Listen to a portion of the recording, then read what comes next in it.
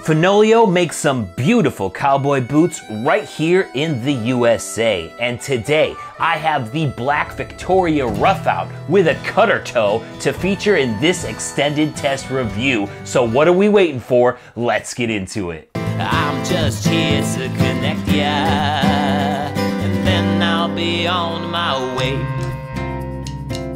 Hey everybody, my name is Jeremiah Craig. Thank you so much for coming back to the channel. If this is your first time through, please subscribe. This type of video is the usual here, and I would love to see you back every week. Today I have a Fenoglio boot. This is made in the USA. I met with Fenoglio at the Western and English Sales Association trade show, and they were kind enough to send me this boot for the purposes of this review. And I know so many of you out there have been requesting a video on Fenoglio, and I'm so excited because they make boots right here in the USA, in Nocona, Texas. And in fact, they even have people working for them who used to work at the Nocona boot factory right there in Nocona, Texas. So there's lots of history there, and I'm so pumped to get into this, but we gotta start with the rundown.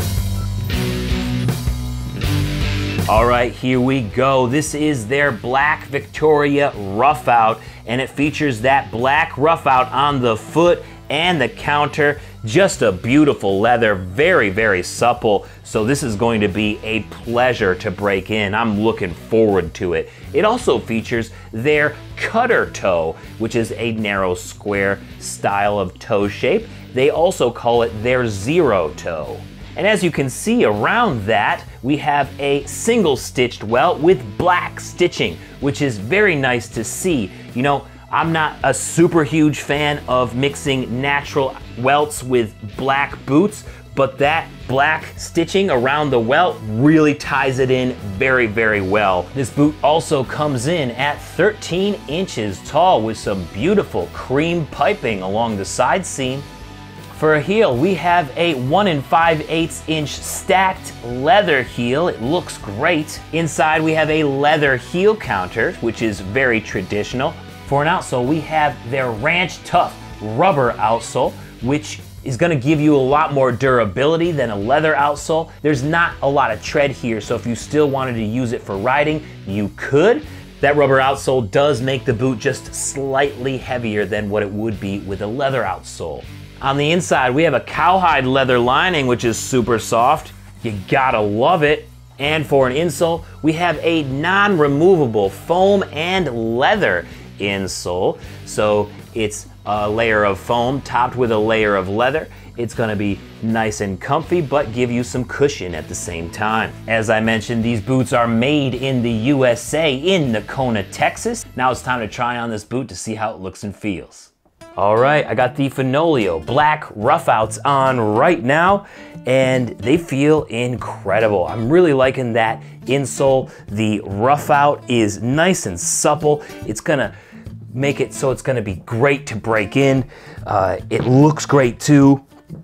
Like I said, I'm not usually a fan of natural welts and heels with black leather, but because of that black welt stitching here, I feel like it works really well. It looks great.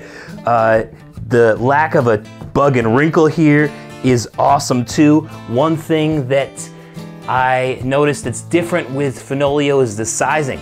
A lot of times when I'm wearing a narrow square toe or a cutter toe, I'll have to size down about a half a size. I couldn't do that with Fenoglio, so this is a true 12B, and it fits perfectly around the widest part of my foot.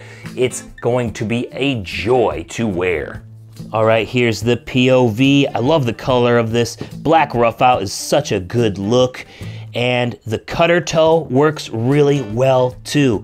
It's growing in popularity. If you guys saw that video that I put out at the beginning of the year, I noticed that a lot more people are getting interested in this toe shape, and you can see why. It looks spectacular. All right, now it's time to put these to work at some US companies. It's extended test time. It was time to celebrate American businesses with a little hard work, so I headed to Twisted Willow Fabrication to help them build a sign for Bryx, an American company which makes software to help first responders arrive even quicker to emergencies. But first we needed to get some more gas for the welder, and these tanks can be heavy.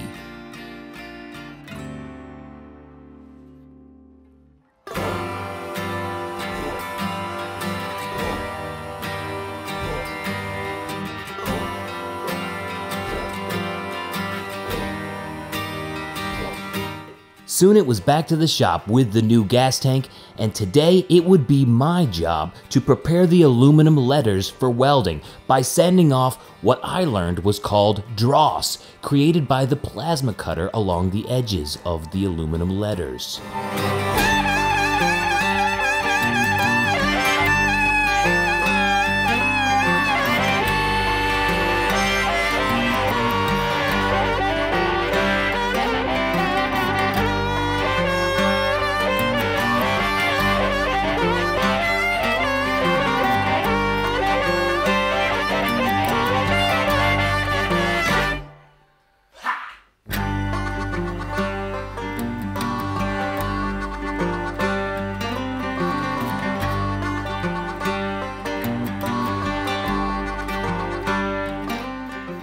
Soon I was getting a nice buildup of aluminum dust which was getting caught in the rough out.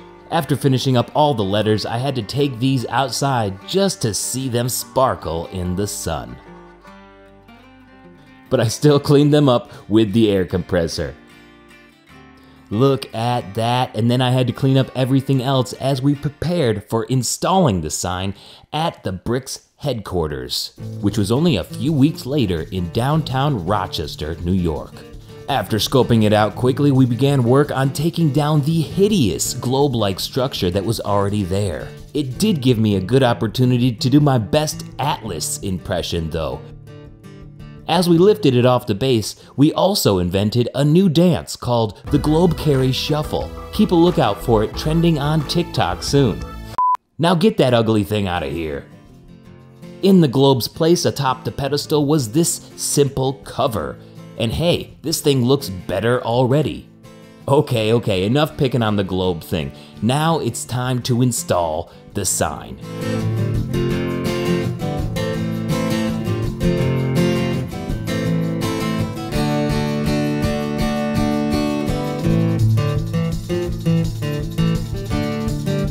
Before we go on, we have to make sure it's level and prepare the stainless steel hardware.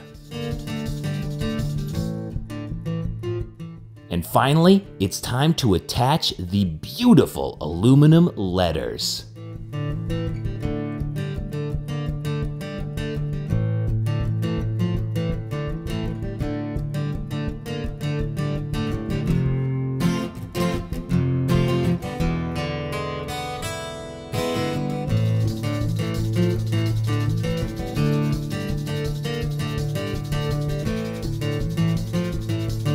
Shine her up, and look at that. This was a great experience, and I love it when American companies work together and help each other grow.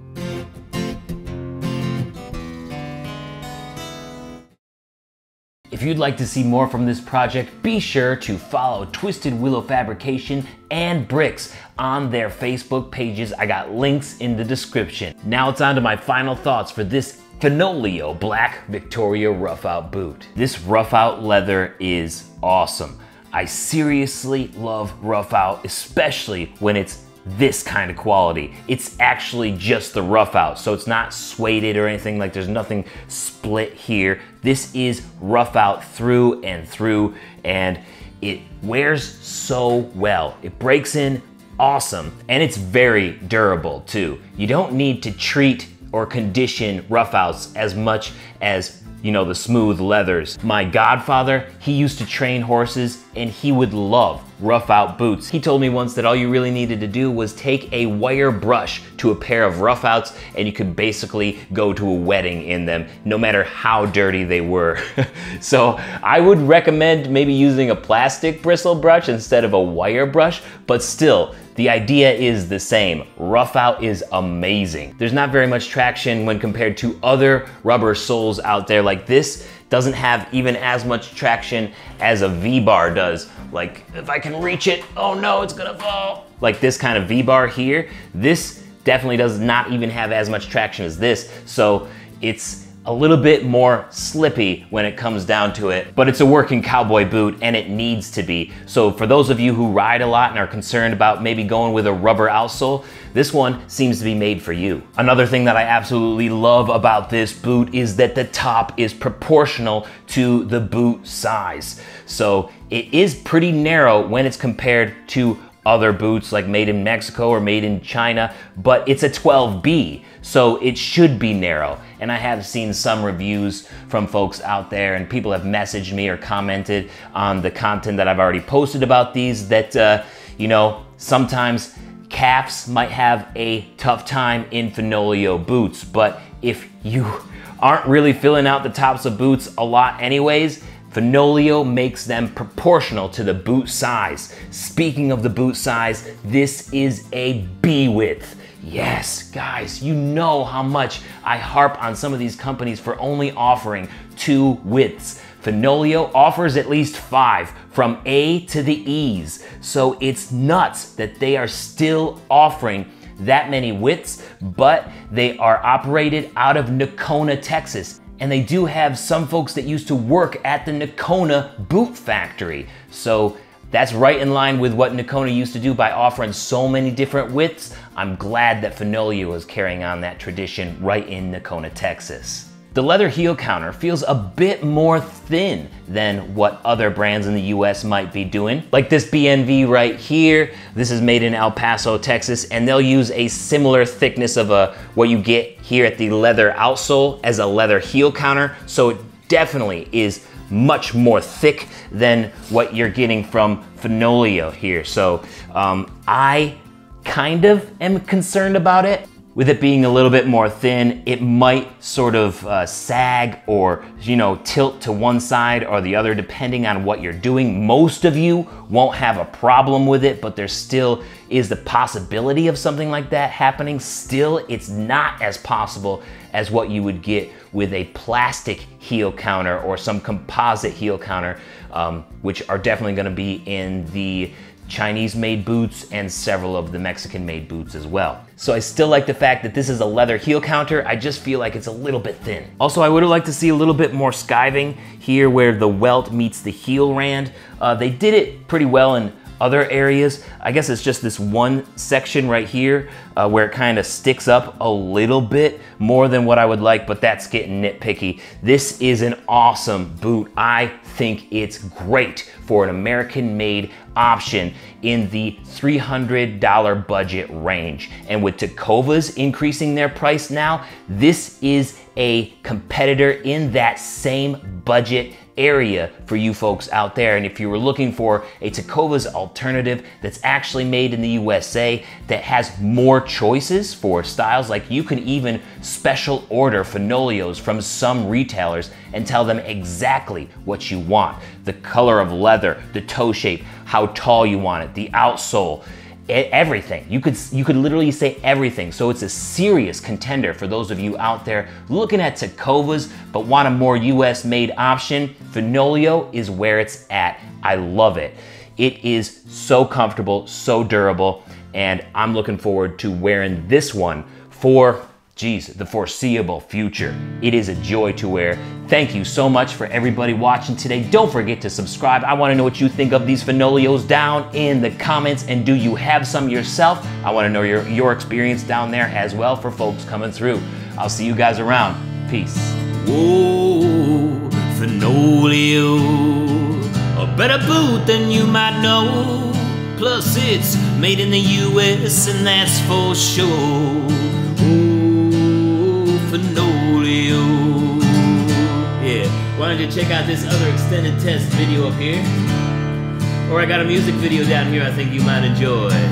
Don't forget to subscribe and I'll see you next time. Yeah. Peace. Have a good one.